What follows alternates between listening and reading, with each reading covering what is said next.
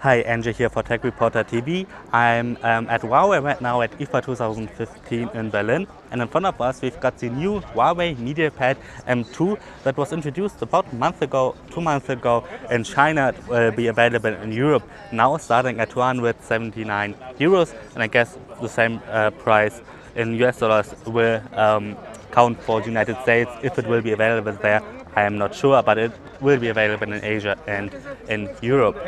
Since we have the whole package here, we can just do an unboxing video, not just a hands-on video, so that you can see what's inside the box and how it looks like. It has this black box like all the new Huawei devices. So let's start with the unboxing. Let's put out the tablet out of the box. We've got this plastic here already unwrapped. Then we have inside a micro USB to USB 2.0 a cable and the charger, of course, and that's pretty much it. I'm sure in the final version there's also a warranty guide and quick start guide, and the warranty stuff inside, it's not in here right now, but that doesn't really matter. The fact is we don't get a cover like with most tablets, sadly, but yeah, like with most tablets. So let's take a closer look at the Huawei MediaPad M2 itself. As I said, it will be available for 279 euros, starting at 279 euros. That's for the Wi-Fi version with 2 GB of memory and 32 GB of internal, 16 GB of internal storage.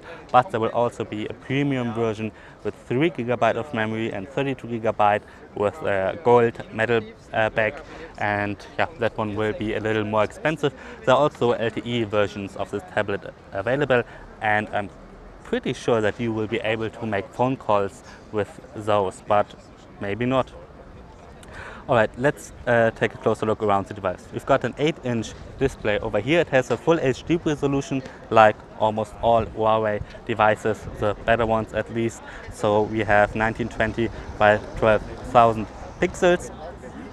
Then inside runs a Kirin 930 processor. That's not the 935 that's in the Huawei Mate S, for example, but the 930 should have an okay performance as well, especially for that price.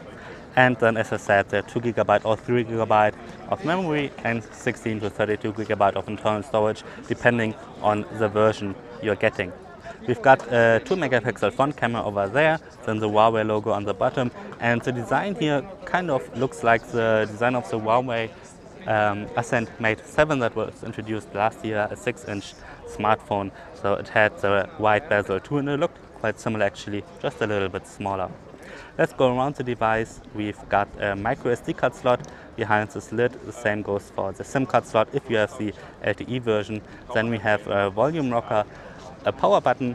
On this side is the micro USB port, a speaker, a headset port, and then nothing on this side. And on the bottom only a speaker and a microphone. On the back we see a 5 megapixel camera with an LED flashlight, and the back is aluminium and it feels quite nice actually, but the bezel around is made out of plastic. It still has a pretty good feel to it.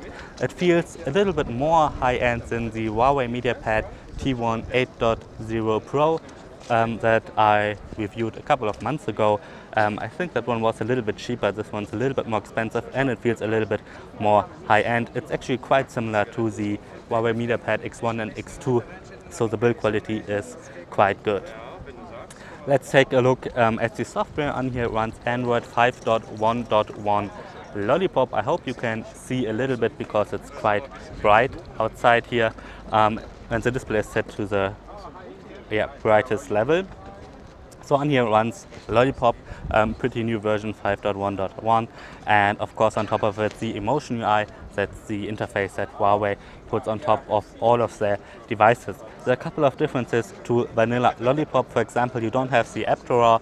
All of the apps land directly on the home screen if you install them from the Play Store or have them on here already. That's similar to Apple, of course, with iOS, and also Lenovo previously had a similar interface. So that's one difference. Another difference is everything looks a little bit different, kind of like all Huawei devices. They all have this Emotion UI. You can change the design. There are a couple of them are on the device already, and then you can download them from the internet as well. Some of them look quite nice, and yeah, I actually like the design, even though it does not resemble Lollipop at all. There are a couple of special features as well. For example, if you press this multitasking button here for a long time, then you can use the multi-window feature. For example, you can watch a video and surf the web at the same time. That's quite a nice feature, something that Samsung had for a long time now. Also LG offers it, and Huawei as well. All the Windows tablets, of course, as well. What's not that nice is that you can't open all apps inside this multi-window feature. For example, you wouldn't be able to watch a YouTube video and then use Google Hangouts to chat with your friends. Only a couple of apps are acceptable. That's not the best, but at least you have some kind of real multitasking capability here. And that's pretty much it. That are the most important features of the Huawei MediaPad M2. As I said, it will be available for starting at 279 euros. Alright, if you have any questions, please write me in the comments. I will try to answer them. And yeah, subscribe to this YouTube channel for further videos from Huawei, but also from IFA at Huawei. There's still a couple of days to go here at IFA, and we will take a closer look at the Lenovo tablets and so on. I'm Andrzej for Tech Reporter TV. Thanks for watching.